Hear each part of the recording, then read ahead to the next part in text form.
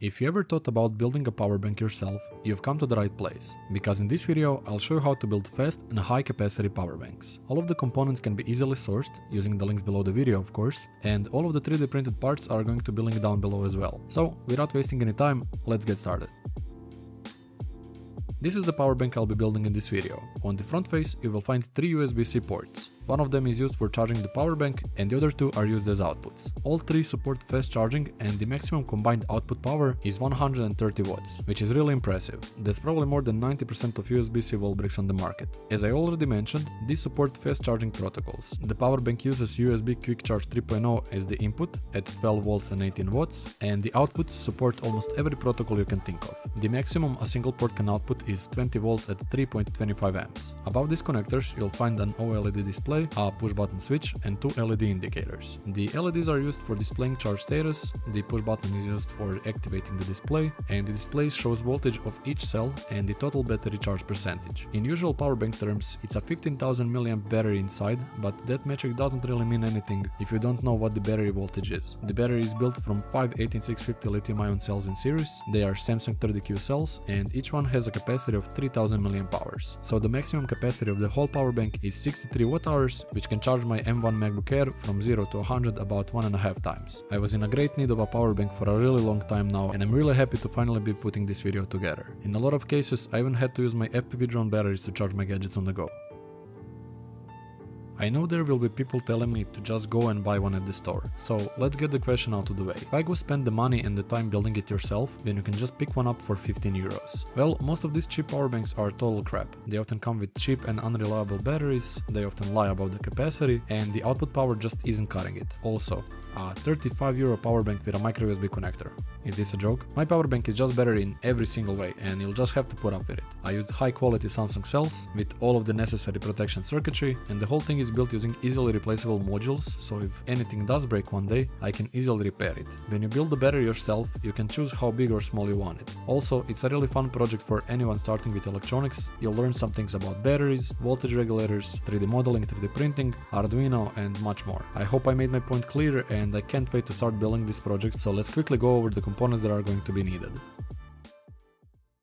These are all of the components I'll be using in this video, and I know there is a lot, but don't let that scare you. I went a bit overboard with this one and not all of this is needed to build a basic power bank. The basics are simple and the main thing you'll need is a battery of course. The battery will store the energy and it will be ready to dump it into your devices on the go. Charging and discharging will be handled over USB ports. And since USB protocols are a bit complicated, we can make our life easier by using such modules which do all of the communication for us. A basic USB port works with a 5V power supply, but our modern devices have different power ratings. Introducing the first part. It's a USB fast charging module which takes 8 to 32 volts on the input and turns it into 65 watts of USB power delivery on the output. It's quite a smart board since it will negotiate the requested voltage before turning on. As I mentioned at the beginning, the maximum output voltage is 20 volts, but since it's a buck converter, your input voltage has to be higher than the output, so make sure you don't forget that if you plan to charge larger devices like a laptop in my case. Now that we got that out of the way, let's see how we are going to charge the battery inside the power bank. I'll build a pack from 18650 lithium-ion cells. One cell has a maximum voltage of 4.2 volts, and when you connect them in series, you add the voltage. In my case, a 5-cell battery will have a maximum voltage of 21 volts. If you connect multiple batteries in parallel on the other hand, the voltage stays the same, but the capacity grows. When you have cells connected in series, it's really important to monitor the voltage of each cell. To do that, and to add some more useful features, we can use a so-called BMS. It's short for Battery Management System, and it will make sure our voltage stays nice and balanced while providing some more useful features like under voltage, overcurrent and temperature protection. Not all of them have a balancing feature, so make sure you get one that has. It should be noted in the product's description or in a datasheet if you decide to go with a bit more expensive option. And now that we got that out of the way, we will need something to actually charge this battery with. We need a constant current, constant voltage, 21 volt power supply with a current limiting feature. After some digging on AliExpress, I found a perfect board for this task. It accepts 15 volts on the input pads or power over one of the USB connectors. We have both micro micro USB and Type-C, and while testing it, the board drew 18 watts. The board has 3 LED indicators which let us know the battery charge state, and if one of the fast charge protocols is in use. And that's all of the basics out of the way. I of course went a little further with this project, so I'll be adding a few more things. First, we have 3mm panel mount LED holders, which will hold external LEDs to the power bank case. This way I'll be able to see when the battery is charged, and I'll know if the battery is fast charging. I'll be using an Arduino Nano to monitor voltage of each cell, a 5V regulator to power the Arduino directly from the battery, and a push button switch to activate it. I'll use this OLED display, and I'll need a few resistors to create voltage dividers for the measuring pins. But apart from that, I'll be using a few M3 inserts and some M3x25mm and M3x12mm hex bolts. The next thing to look at is the enclosure, but before I continue, I'd like to make a quick mention. All of the parts I'll be using in this video are linked down below. These links are affiliate, and it would help me a lot if you decide to use them. You pay the same price as if they were not affiliated, but when you do use them, I get a small commission which adds up over the months and helps me fund future videos like this one. This is the enclosure I designed for this power bank. It's made from 4 parts in total, and everything is held together with M3 bolts and M3 inserts. The bottom part holds most of the components, and on the bottom right you'll find a place for the charge modules along with the Arduino and its power supply. The rest of the space is occupied with battery cells, and the 3D printed slots keep them safe and separated. The black part that goes on top keeps them in place while holding the BMS board at the same time. The middle part of the case holds the LEDs, the push button switch, and the OLED display. Top piece is used to bolt everything together, and while designing the case, I wanted to make the assembly process as simple as possible. When you remove these parts and are left only with the bottom piece, you can see that everything is easily accessible both with your fingers and the soldering iron. The whole thing feels solid since I made sure the walls are thick enough, and there are some supports inside that prevent flexing of the sides. If you decide to print it yourself, the 3D models are below in the description and you can download them for free.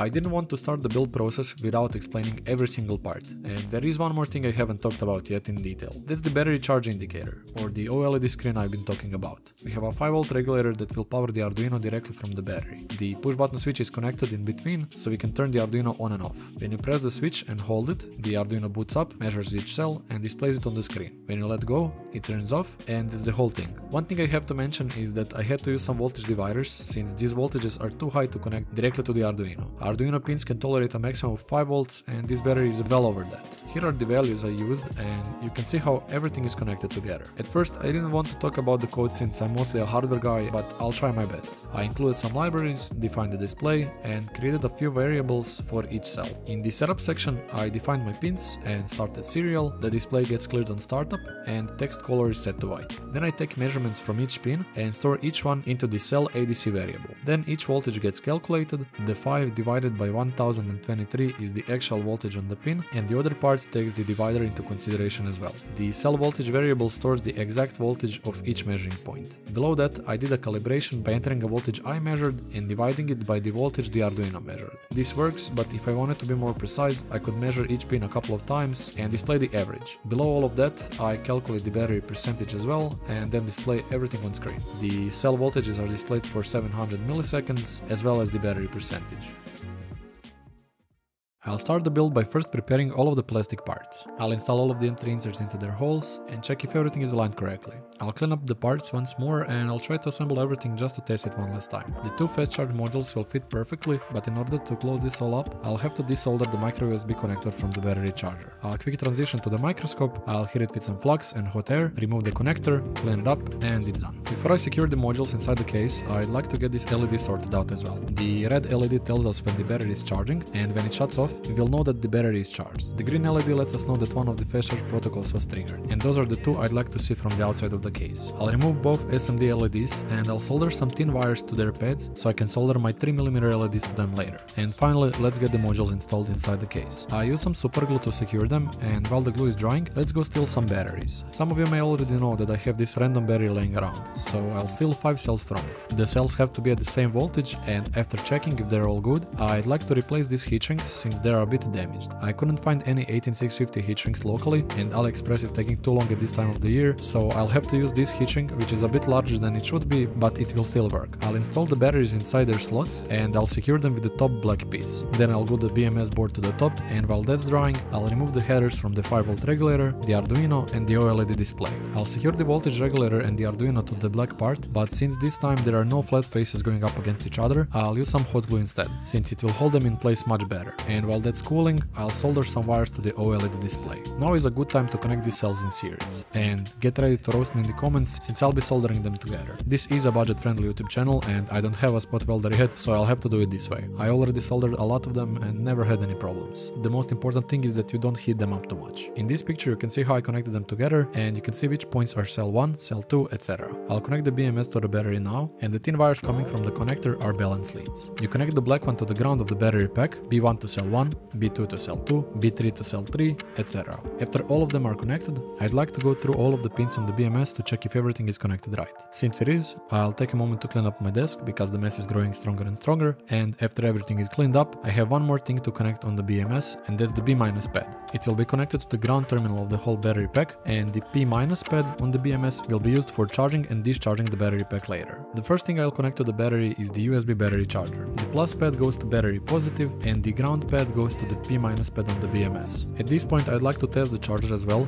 but before I can do that, I'll have to solder the two LEDs in place so I know what's going on. After connecting a USB-C cable to the charger, we can see that the battery is charging at 15 watts, which is perfect. We are not getting the full 18 watts since my battery was almost fully charged and the current drops by the end of the charge cycle. Now we need to connect just a few more things and we are almost done. Let's get started by connecting these two modules to the battery. They will draw a bit more current than the rest of the components, so make sure to use some thicker wires. And here I realize something. It will be harder to connect the Arduino up if I have two thick wires going over it. So change of plans. I'll connect the Arduino first and then the thick wires to the quick charge modules. We need power for all of this to work, so I'll connect one more wire to the positive terminal of the battery. This wire will be connected to one side of the push button switch, and the other side of the push button switch goes to the input of the voltage regulator. Ground pin of the regulator goes to the P- pad on the BMS, and the output of the regulator goes to the Arduino's V-in pin. I did connect it to the V-in pad right here, but later I had to desolder it and move it to the 5V pad because the voltage reference wasn't stable and my ADCs weren't getting precise readings. Before connecting it to the Arduino, I encourage you to test the output voltage just to make sure everything is right, and it looks like we have exactly 5 volts on the output, which is awesome.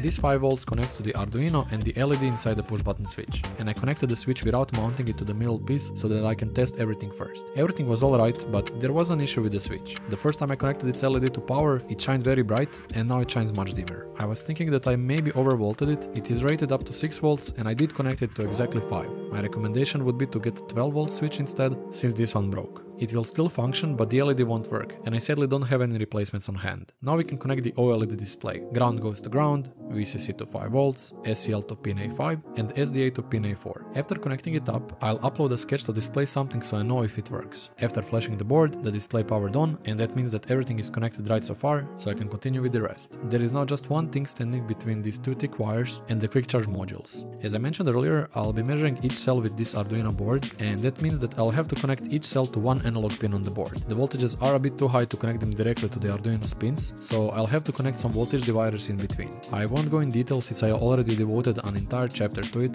but you can see the schematic on screen. Please don't connect anything to the Arduino until all of your grounds are connected, and please measure each voltage coming out of the divider before connecting it to the Arduino, because they must not be over 5 volts. If you mess this up, there is a possibility you will fry your Arduino board, so please be careful. This took a long time, so I didn't record everything. You can see how I connected it all together, and let's finally connect the last thing. The last thing to connect are these two fast charge modules, and after they are connected, we can mount the LEDs, the switch and the OLED display to the middle part of the case. Before closing everything together, I uploaded my code to the Arduino and calibrated each measuring pin. After that, I put the top cover and screwed in the 4 bolts to hold everything together. And that's it, the power bank is finally built. It took a while to assemble, but that's the thing I enjoy doing and I'm pretty happy about it. I like it so much because it can charge my MacBook and my phone at the same time. Also, there are two ultra fast ports, so if I'm ever out with someone, we can fast charge two devices at the same time. It is a bit bigger and it doesn't really fit into your pocket, but my main goal was to have a bit larger battery so that I can charge my laptop. I can't thank you enough for sticking to the end with me on this one, and as I already said, I'm super happy to finally build this project because I needed a power bank for a really long time. These kinds of videos are something I enjoy doing the most and I would love to make them more often. If you want to help me get there, you can check out my Patreon, use the links below in the description, leave a like on this video and subscribe to the channel. And if you have any questions, let me know down below as well. Thanks.